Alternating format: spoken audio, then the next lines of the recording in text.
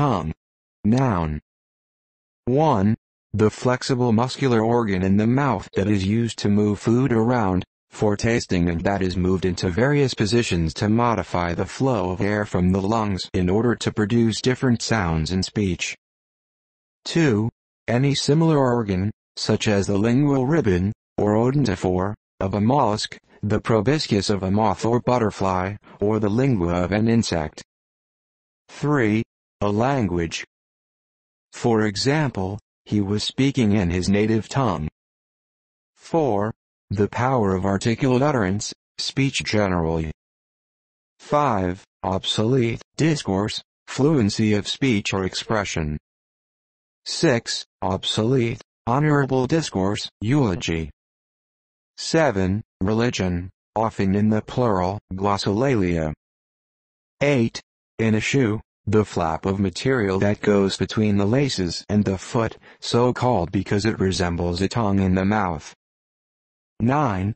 Any large or long physical protrusion on an automotive or machine part or any other part that fits into a long groove on another part. 10. A projection, or slender appendage or fixture. For example, the tongue of a buckle, or of a balance. 11. A long, narrow strip of land, projecting from the mainland into a sea or lake. 12.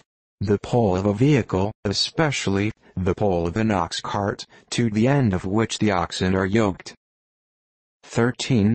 The clapper of a bell. 14. Figuratively, an individual point of flame from a fire. 15. A small sole, type of fish. 16. Nautical, a short piece of rope spliced into the upper part of standing backstays, etc. Also, the upper main piece of a mast composed of several pieces. 17. Music, a reed. Tongue. Verb. 1. Music, transitive, intransitive, on a wind instrument, to articulate the note by starting the air with a tap of the tongue, as though by speaking a d or t sound, alveolar plosive. For example, playing wind instruments involves tonguing on the reed or mouthpiece.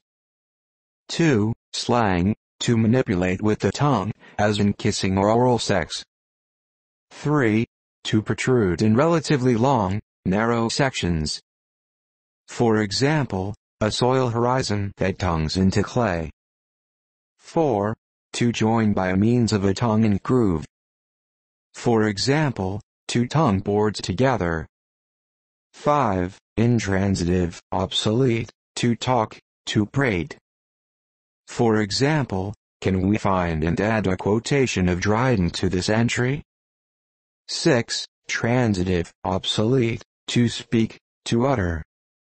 7. Transitive, obsolete, to chide, to scold.